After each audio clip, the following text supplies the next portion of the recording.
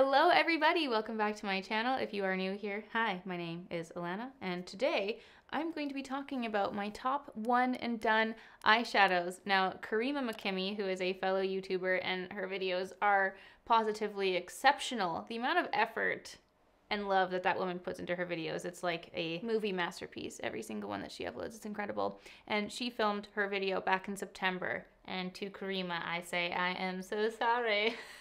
And to you, I also say sorry because it has taken me a very long time to do this video for no reason other than I honestly was nervous to do it because it is hard for me to choose my top one and done eyeshadows, but I have tried my best here to do that for you today. And this, my friends, will be my roundup of my one and done eyeshadows. Now, before we get started, I do want to give you a little definition of what that is to me. Now, if you are a longtime viewer of my channel, then you will know that I don't dabble in eyeshadow very much in my everyday life. I'm a very simple gal. I'm a very plain and neutral gal when it comes to my eyeshadows, and the same will be said for my taste in one and done eyeshadows and what my top ones will be. So most of the time when I'm doing my everyday makeup, I'm just putting my bronzer on my eyelids, and that's just my go-to. Generally speaking, if I'm putting a powder on my eyes, it's going to be my bronzer. I really love how it ties in everything together on my face. So if I'm not doing my bronzer, then I'm generally going towards an eyeshadow palette where I'm creating a specific look or doing a specific shade, matching an outfit for an event, what have you. And then alternatively, I am going to a cream eyeshadow of some kind. And like I already said, that's generally going to be some kind of neutral, nice brown shade. It's something that I've just found complements my skin tone the best. And I just like an easy cream eyeshadow, one shade, a nice mid-tone, deeper brown that I can just whip with one brush all over my eyelid, bring it all under my lower lash line. And that's just kind of what a one and done eyeshadow looks like for me. Now, I have two categories that I wanted to mention before we get into my top one and done eyeshadows because I feel like I'm going to get questions about these specific products, and I just wanted to get it out of the way before we start. This is not including my beloved shimmery eyeshadow toppers, okay? I've got a lot of shimmery, glittery eyeshadow toppers that I love to play with and that I've had the same favorites for a very long time, like my Shiseido Aura Dew in Solar. We've got the Rowan Summer Disco. This is a gorgeous shimmering gold shade, but it's something that I use as an eyeshadow topper. It's not something I would put all over the lid. We also have the Victoria Beckham Beauty lid lusters and also the Giorgio Armani Eyes to Kill. This one's a little bit less shimmery. This one's like the Dior Meteor, which I've not included because mine is dried up and they have been discontinued. RIP. So this video does not include those. It does not include my glittery, shimmery eyeshadow toppers, as I call them. This video is also not going to include my eyeliners. This is another one of my favorite go-to style of looks that I like to do on an everyday basis. I take a nice deep brown shadow, I put it on my lash line, and I blend it out. It just thickens my lash line without doing anything else. I commonly pair this with putting bronzer on my eyelid, and that's a very, very simple, solid go-to look that I do often. That includes my Marc Jacobs liners, my Nude Sticks Cocoa, MAC Teddy, or my Victoria Beckham Cocoa liners. Those are my nice deeper browns that I like to just smudge in the lash line, and it's not necessarily a product that I would put all over my lid, which if you're using something like the Victoria Beckham one, it's absolutely creamy enough to put it all over your lid. But those are my other go-to shades that I use for liner and lash lines specifically. So now that we have those two categories out of the way, let's move on to the one and done eyeshadows. This is a lot of brown, a lot of neutral, and these are my top cream shadow formulas that I love to go to just do a one swipe wonder on the lid. Very easily blendable and perfect for everyday wear. So if you are a plain and simple gal like me, you just want one product to bring you the perfect everyday smokier eye look, then these are my top picks for you. I'm going to take you through each one. I am going to apply each one, hence why I am mascara-less and eyeshadow-less. I've got makeup wipes on hand. We're going to be burning my people, and I'm going to show you all of my top favorites. My friends, we're going bold for our first take. The first one I wanted to mention are the Laura Mercier Caviar Eye Sticks. No! Caviar Stick Eye Color. This one in particular is the shade Cocoa, and this is a product that has existed in my makeup collection since the dawn of time. There have been many shades that I've loved of these. Back when I was into the more cool tone shadow life, I really loved Amethyst, but Cocoa is just one of those go-to products that has just been, she's been here forever. I've gone in quite heavy. I just wanted to show you what it looked like as a very, very easy one swipe smoky eye all over the lid and also on the lower lash line. This is a product I have just gone to for years, and this has actually been a more recent rediscovery in my collection. I pulled these bad boys back out, but they have so many shades of these, and what I love about this formula is even with these deeper shadows, they're so creamy and they're so easy to blend out, and they have some that have a little bit more glitter. They have some matte versions. This one's just a nice little rich chocolate brown, and it has been a favorite. And if you haven't tried the Laura Mercier Caviar Eye Sticks, absolutely get one in your collection. They are fabulous. The next shadows I wanted to mention are newer in my collection, and those are the Smashbox Always On Cream Eyeshadows. My two top shades from the bunch are Greige and Amber, and I actually really like to mix these two together. It's what I have on my lids now, and I've used both of them on their own. Greige was one of my favorites, and I just sometimes like to add a little bit of warmth to it. So if you're a cool toned eyeshadow lover,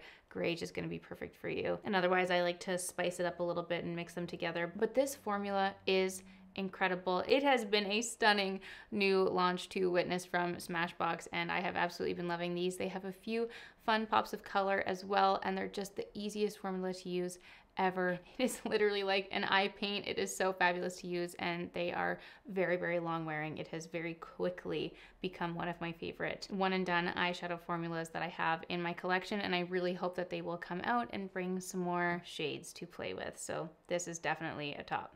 Next up, we have the MAC paint pots. The paint pots have been such a staple in the makeup collection, whether or not you're using something to prime or if you're wearing the color by itself. You gotta have a MAC paint pot in your life. It is a staple, and Groundwork is one of my absolute favorite one and done eyeshadows ever, ever, ever, ever. It is one of the lighter options of the bunch, definitely, and it is just gorgeous. You would think it's cool toned by looking at it, but then it's just got this subtle, warm, muddy feel to it. I absolutely love it, and the paint pots actually just really work as an amazing eyeshadow base in general, but if you just wanted the most lovely, light, subtle color to slap on your lids, for those of you who have similar skin tones to me, obviously, but Groundwork is it for me. The paint pots in general, no matter what shade you're using, it's a fabulous formula, and it's one of my top products from MAC across the board.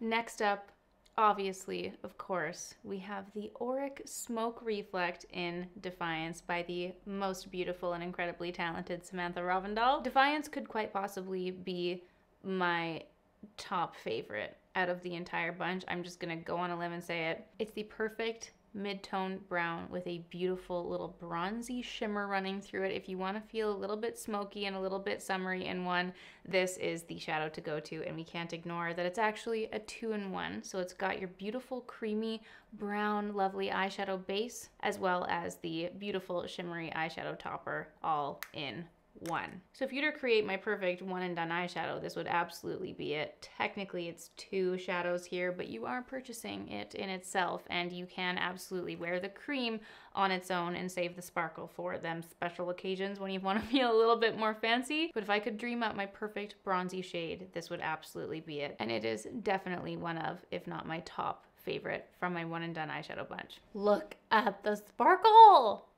The next one is definitely on the pricey end of the scale, but it is one of my favorites, and this is a Katie Jane Hughes induced discovery, my friends. That is Tom Ford Abyssinian. This is one of the more unique shades that I have ever put and worn on my face. It's that beautiful mid-tone brown, but it's super, super warm, which is really, really rare to find in these cream eyeshadow products. A lot of browns can typically pull a little bit more on the gray, cool tone taupe end of the spectrum, and this one is just so uniquely, beautifully rich and warm, and I love it so much. Very, very pricey, but I really love the Tom Ford cream eyeshadows. This is actually the emotion proof range, so like water resistant, I guess, tear proof.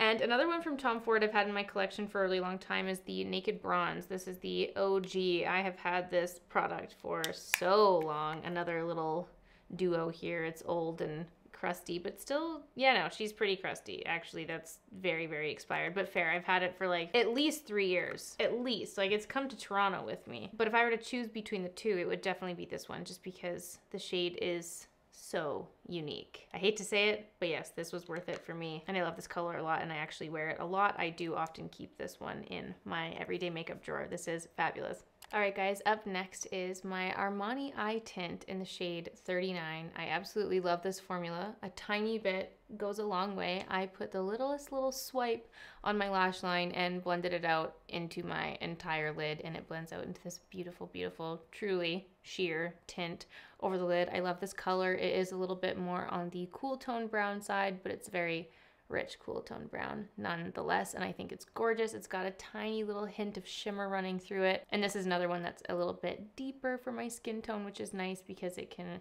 be worn every day. Blend it out lightly, or you can wear it like this all around, blend it out all around the eye with a deeper smoky eye for a more occasion appropriate wear. So this is a really versatile one. Absolutely love this, and Armani has a ton of shades in these too, which is great. All right, guys, the final cream eyeshadows I wanted to mention are the Revlon Color Stay cream eyeshadows. I have the shades Espresso and Chocolate. I've previously used the shade Espresso in a video, and I had noted then that I had expected it to be a little bit warmer, and it was more on the very cool toned, shimmery, taupey, more silver speckled spectrum. And then I recently found the shade Chocolate, which by the packaging, I had also expected this to be a much warmer shade, but applied onto the eyes, it still just is that very cool toned, mid-tone brown, and it seems to be a general theme that it's a little bit more difficult, generally speaking anyway, but extra difficult to find a good warm toned cream shadow or warm shadow from the drugstore. They're just a little bit less frequent.